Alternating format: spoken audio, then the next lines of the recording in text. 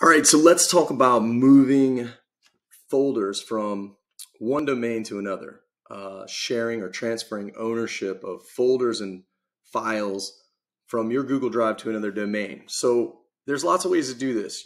I set up several alias domains, and there are some migration services that move all your files over to another domain. The problem with that is they generally overwrite everything. There's no way to, let's say you've got, a bunch of folders over here on one domain that you've been working on, Google Drive folders that are either shared or regular, and then you have other ones over here, and you need to move some of them over here, but some of them you don't, right? So you need kind of a partial migration. You can, a lot of times you can just go here and click share and try to change ownership, right? So if I can change ownership, transfer ownership, let's try that. Generally, the new owner will be notified, blah, blah, blah, right? Sorry, you can't transfer. Ownership can only be transferred in the same organization, right? So I found a workaround for this. I can't find it on any Google help topics or boards, but I figured it out. So as you can see, I just moved. What you want to do is you want to take these folders, make sure you own them. Let's see, we can grab this one, and you're going to want to go move to a shared drive. Okay, so I'm going to go back and I'm going to move it to a shared drive. Now, this is a shared drive that I own. You can see the client's one is where I want that. That's where the other domain owns it. So I'm going to move it here, and then I'm just going to click move, and I'm going to wait for that to move. Okay, now it takes time. I'm going to hit refresh. Hopefully that folder is gone. It's not. I just did one in the last video called Camps Chicken, and I moved it over, and it took about 5 minutes for it to move over. So be very careful. Don't go into this shared drive. Here's the one that I own, and move Camps Chick over before you haven't verified that all the files have moved from your My Drive to the shared drive that you own. Okay, then this is what you can do. You can take this once you're sure all the files are here and they're on the shared drive, going in the logo here for artist. Okay, that was the last thing to copy over. You're going to want to, go to shared drives, my documents here. Then you're going to take this and you're going to right click it and you're going to move it to the shared drive that you don't own.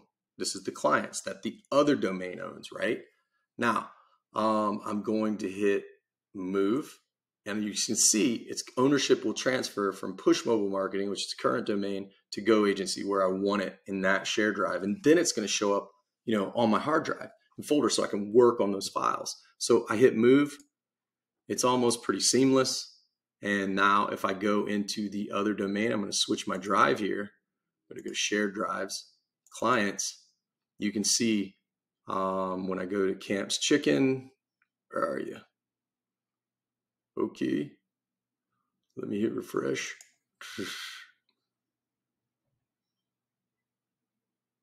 One second, gonna hit pause. Again, very tricky. There was like a 60-second delay there when I hit refresh. Oh, you just saw it there, and then it went away. Hold on.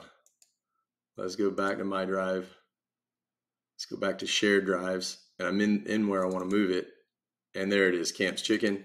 If I click it, everything's there. Actually, it's not all there. Logo from artist.